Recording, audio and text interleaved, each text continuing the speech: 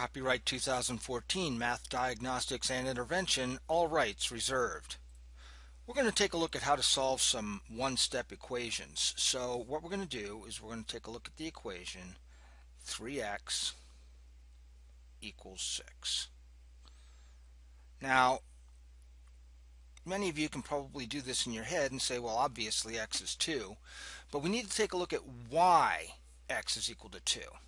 So I'm going to draw a little picture of what's going on here. I've got 3 of these boxes that are called x on one side of my equation. And on the other side of the equation, I have 6 positive signs. And each one of those positive signs represents 1. So I now have the pictorial representation of 3x equals 6. And the question when we're solving an equation is, if I have 3 of my x's equal to 6, what is 1x going to be worth? Or how many of these numbers over here will fit into each one of my x so that all of the x's are the same? And if we take a look at it, we can divide our numbers into 3 equal parts of 2. We have 3 groups of 2, and they're all the same. So each one of these x's here has to represent 2 of those numbers, and that's exactly what we end up doing. We end up taking our 3x and then we divide both sides of my equation by 3. 3 divided by 3 is just 1, so that's 1x equals 6 divided by 3 is 2. And what we've done is we've said that if I divide my x's by 3, I'm going to take my x's and I'm going to divide them by 3. So I'm only going to have this x here when I divide my x's by 3, and I'm only going to have one of these 3 groups of 2 left over. So that tells me that one of my x's is going to be equal to 2. Let's take a look at another example. Let's suppose that we have, let's make it negative 4x equals negative 12.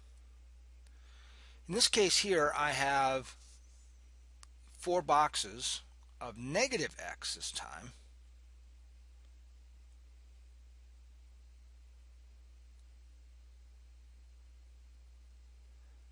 equal to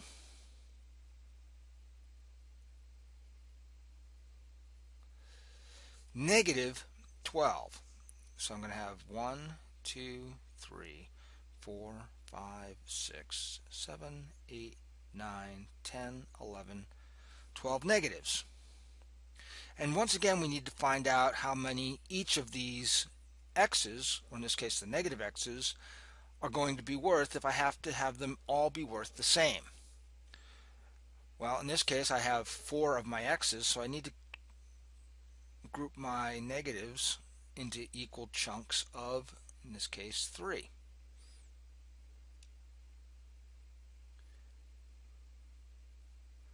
So I'm dividing each of my sides in my equation by just 4.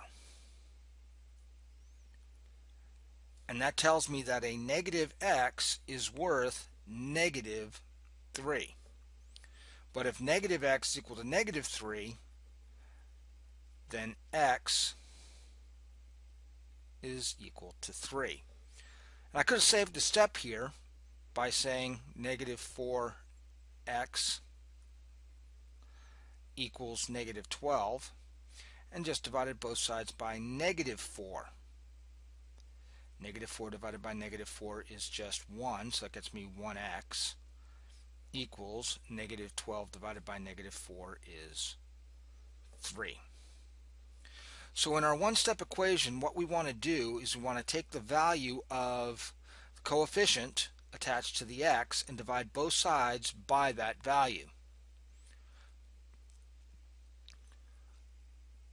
when we have a multiplication problem.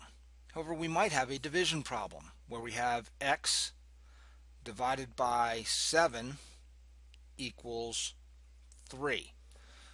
What this equation is telling us is that we have 1/7 of an x equal to 3.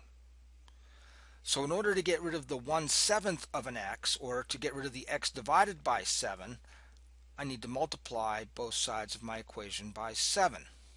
Whatever I do to one side of the equation, I must do to the other. So 1/7 of an x times 7 gets me 1 whole x on my left side, and then I have to multiply the right side by 7 as well. So this gets us x equals 21.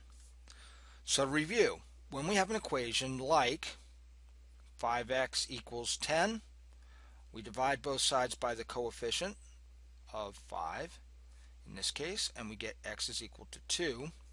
And when we have an equation like x over 3 equals 5, that's 1/3 of an x, or x divided by 3. To get rid of the x divided by 3, I have to multiply by 3, and we get x is equal to 15 in this case.